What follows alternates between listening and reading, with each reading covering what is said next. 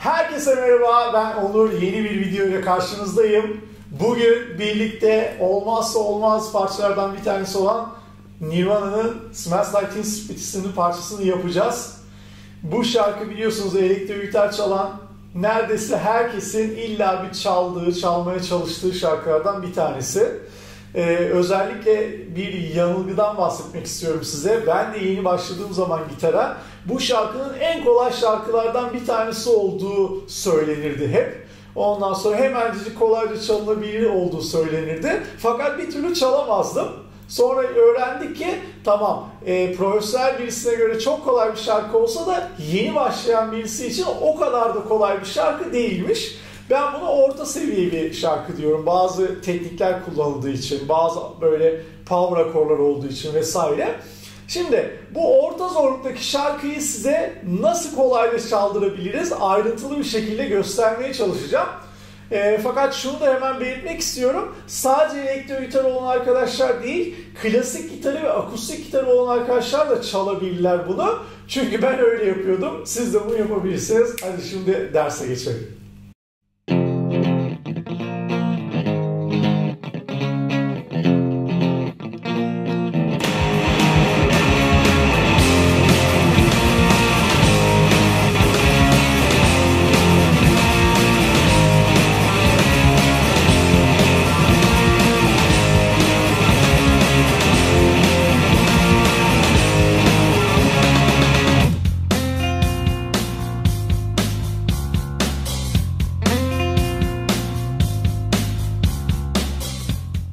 Evet, şarkı 4 tane akordan oluşuyor. Power akordan oluşuyor. Bu akorlar Fa power akor. İkincisi bir altta, hepsini bir alta indiriyorum. Si bemol power akor, si bemol beşli. Biliyorsunuz power akorlar beşli akorlar demekti. Aynı şey. Fa beşli, si bemol beşli. Arkasından burada La bemol beşli ve Re bemol beşli. 4 tane akor.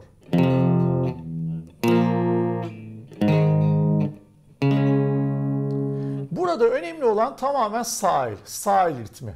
Şimdi şöyle bir ritmimiz varmış. Önce yavaşça göstereyim şu ilk 2 akorda.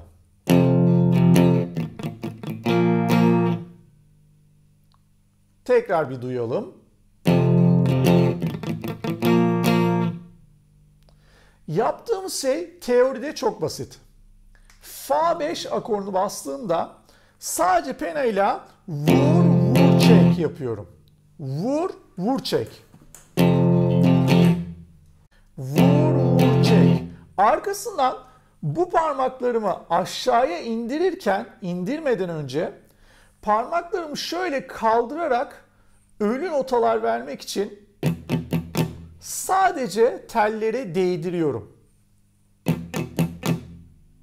Çünkü ritim şu şekilde. Vur, çek. 4 tane ölü nota. Vur, çek. Arkasından hemen alttaki si bemol 5 akoruna geçip sadece 2 tane üst vuruş. Okları takip edin. Yavaş gösteriyorum.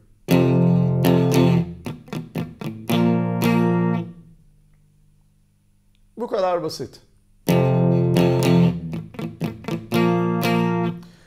Buradan buraya geçerken parmaklarımı kaldırıyorum ama tamamen değil. Hafif kaldırıyorum. O sırada ölü notaları çalıyorum. Vur çek. Aşağı yukarı. Şimdi hızlı çalınca da şu oluyor.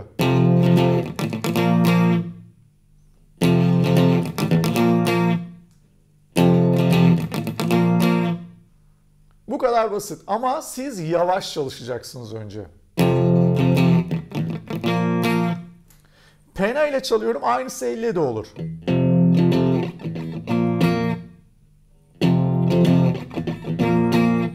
Aynı şey.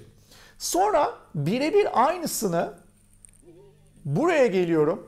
La bemol 5 akoru. Yani 1, 2, 3, 4.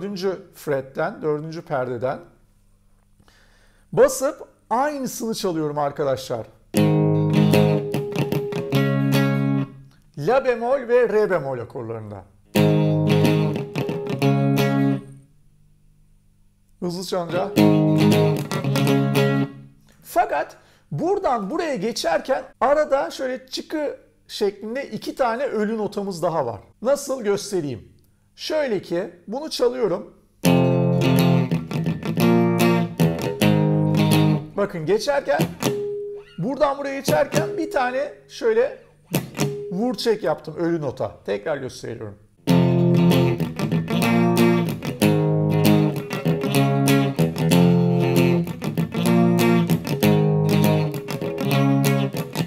Yani buradan buraya geçerken, sonra buradan tekrar başa geçerken de arada bir şöyle bir hareketimiz var.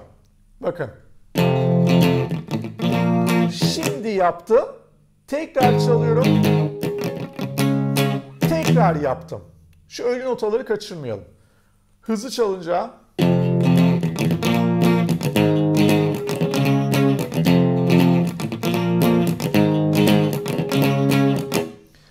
sonra da aynı şey distortion'da.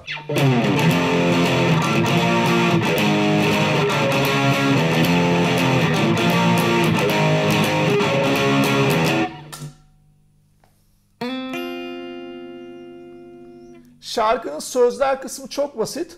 Sadece şurada 2 tane nota çalıyor. Yani 3. perde 5. pardon. 3. tel 5. perde, 2. tel 6. perde. Aynısını şurada da yapabilirsiniz. En alt 2 telde aynı notalar. Bunun üstüne sözleri söylüyor. Sonra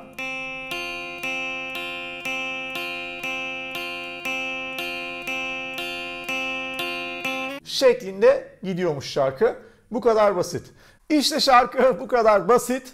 Şöyle bir gün biraz kafayı patlatırsanız ikinci gün çok güzel çalabileceğinizi düşünüyorum. Tabii daha acemi arkadaşlar için bu lafım. Yoksa birazcık orta seviyelere gelmiş insanlar için zaten kolay bir şarkı tabii ki.